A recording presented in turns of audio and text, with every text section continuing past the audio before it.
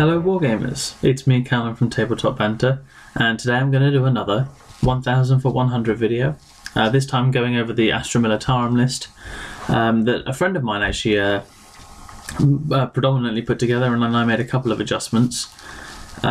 This list, and I thought this would be a hard army to get under £100, this list is £94 and takes you up to the full 1000. It's pretty specialist, but the list that I wrote was worse, so I have gone with my friend Harry's. I'm sure he won't mind me saying his name. He'll find out when he sees it. So I'll just get straight into it this time, I suppose. So first up, as an HQ choice, we have Tank Commander.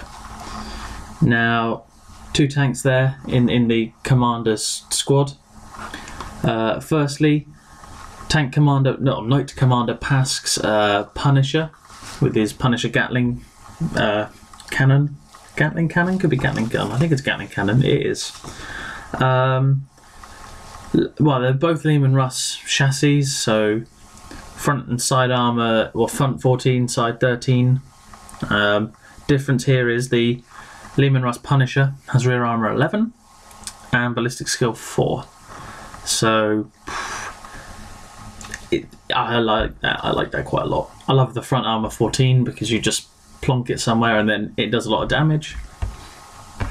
And I like the increased ballistic skill from Knight Commander Pask, so he hits on 3s with a heavy 20 weapon. Heavy 20. It's strength 5, but when you're putting out 20 shots, it doesn't matter. It really doesn't matter. But yeah, it's hard to, and it's just a bit painful to go up against, I believe. And then the other tank is a battle tank, so regular battle cannon. Both of them have multi-melter sponsons, and then a whole plethora of additions, like hunter killer missile, las cannon on both of those, and smoke launchers, and it's full. Everything that could be upgraded was upgraded. The reason being, the more points you have per model, the less you spend on a whole army. So yeah, I mean, they're pretty devastating units to have, I think. On to troops, which is actually the only slot left in this entire list. And no shock, it's a guard army, but you know. So first up, a squad of veterans with flak armour. Now in this squad, they have the demolitions rule. So melter bombs for everyone. Sergeant Harker as well. So he has his payback weapon, which is strength 5 AP 4, heavy 3 rending, which is pretty good. And he has they've all got ballistic skill 4, which is pretty handy too. In terms of the weapons, 5 of the veterans have las guns, and 3 of them have plasma guns. So this is the kind of unit you advance quickly. You try and get it in melter bomb range of some vehicles or something. Use the plasma on the way there. Use the melter when you get there. Something good to, I think this is the kind of, if you can keep them in cover, you keep moving them in cover until you get to the opposition's vehicles. That's probably the best way to play with these guys. Hopefully they're thinking more about the Lehman Russes that are dishing out a lot of pain for their troops. So these guys could get up the board. I mean, they might get killed quickly, but that's not so much of a problem. Then we have a 100-point veteran squad. 6 las guns and 2 melter guns. So obviously, again, melter, really good way to go. It becomes more important when they're close. So if you're a guard army, you tend to sit back and dish out pain. So melter guns you might think initially are bad, but when you have troops advancing on you, sorry, I have the hiccups at the moment. When you have troops advancing on you, it's good to have a strength 8 AP1 weapon, even if it is short range. It means if they get in a charge range or near to charge range, you have that firepower. You have that way of just insta-killing a Terminator, or not insta-killing, but killing a Terminator, which is really, really handy to have, I believe. That's my view on it anyway. both squads have Vox casters, I should have mentioned. Well, all of the squads have Vox casters, which is pretty good.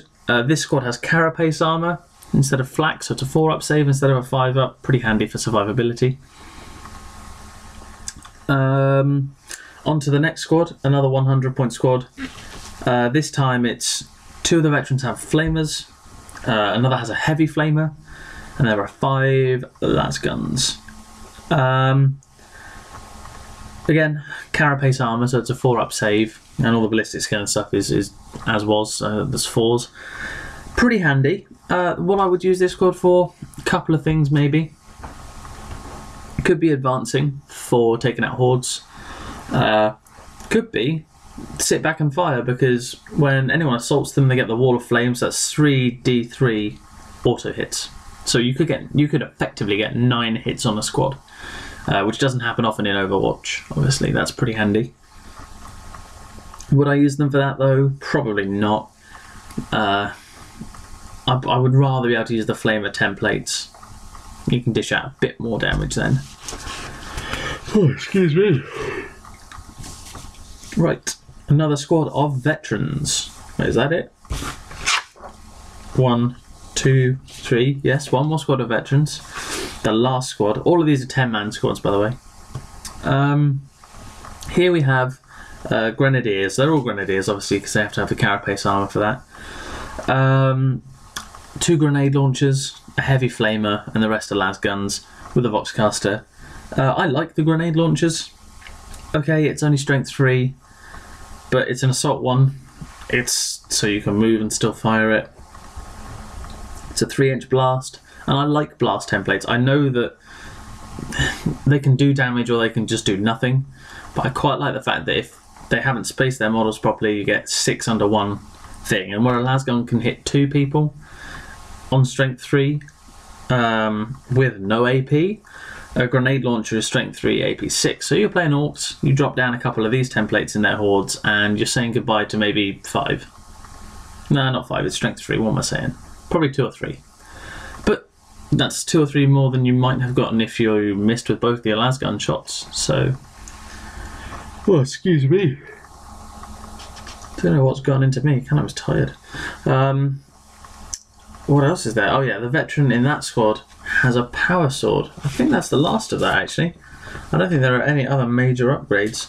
So really, with this army, what you're seeing is the 2 tanks are going to be laying down a lot of heavy firepower.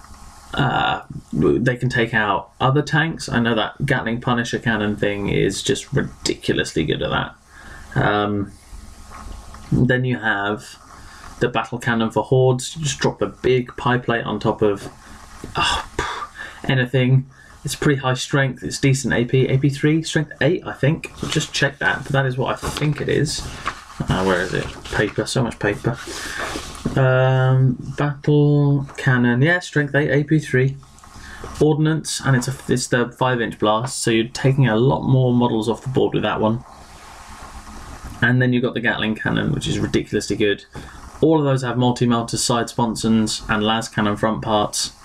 And there's a hunter-killer missile on the command Punisher. That is going to take out a lot of things. Is it going to earn back its 500 points? I should hope so. I would think that it would, because they're hard to get rid of. Front armor 14, it takes a lot to get rid of that. So as long as they're plonked in some cover and they're pretty far back and they can't get to the rear armor, you're alright. It's got good range on it. The multi-mounter stuff is probably going to be more useful for when you're getting attacked, as opposed to attacking. I don't know, I think it's a list that could work. Looking at it, I know it's obviously probably not an optimized guard list, but then again, 2 tanks and 40 guys kind of sounds like the Imperial Guard to me. I'd use it. I'd have no problem using it if I was a guard player. I'm not, actually. I do want to get into some guard, but I like the Tempestus Scions a bit more. I think they're kind of more interesting. So I'll probably go down that route if I was going to go like the full-on human stuff. So yeah, you just sit the tanks at the back. You have your 4 squads. Maybe one of them goes out and acts as a distraction whilst you pummel them with well, various ways of getting rid of infantry and armour too. And yeah, not much else to it really. Simple tactics, I suppose, if you're a beginner. Really great list to have. That's pretty much an end to that, I believe. There are more of these videos on the way. Like or comment if you think this is a nice little series to be doing, or if you think there are ways I can improve it.